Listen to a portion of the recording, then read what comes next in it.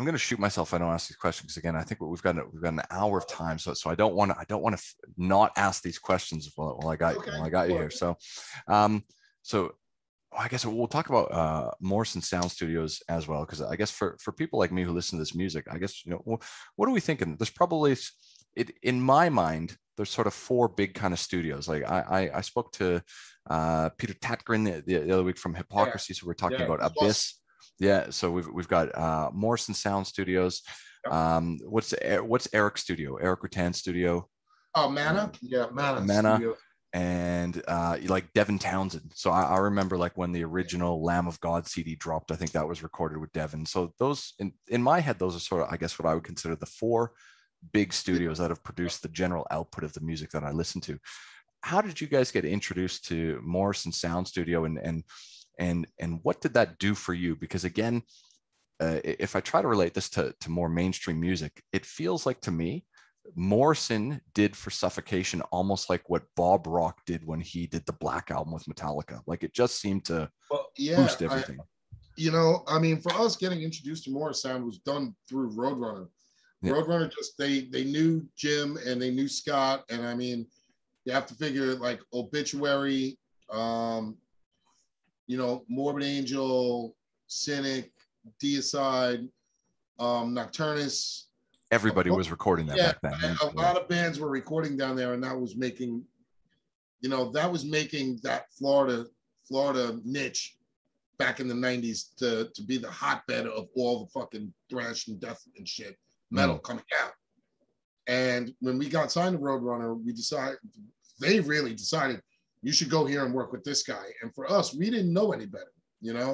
We didn't know how to record ourselves. We didn't know what are good techniques to use in recording. We didn't have the facility or know of the facilities to go to. So it was really eye-opening, because when we went down there and actually went into Morrisound to see like the gold records on the wall from Warrant and like other bands, were they recording guys like that? Were they Warrant and stuff like that? Yeah, right. Yeah, and I had no idea.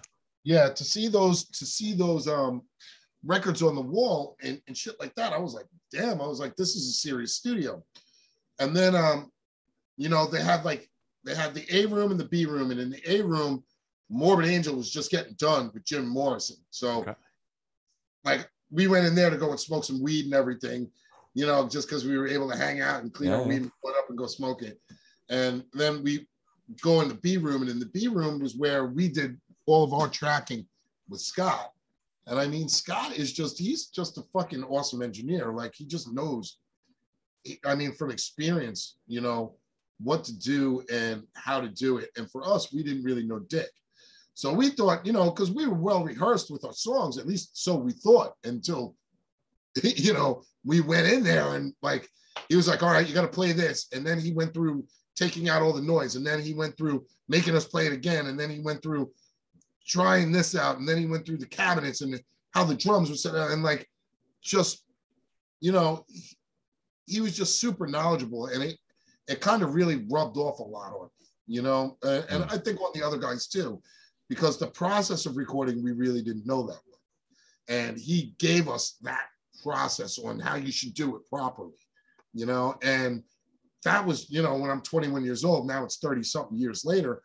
And still to this day, I follow those types of things in my own recordings and everything else, So it was really a very eye-opening experience. It was a humbling experience.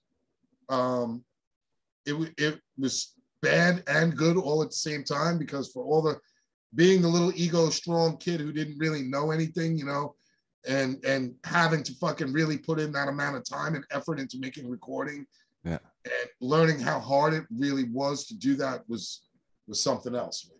It was something else.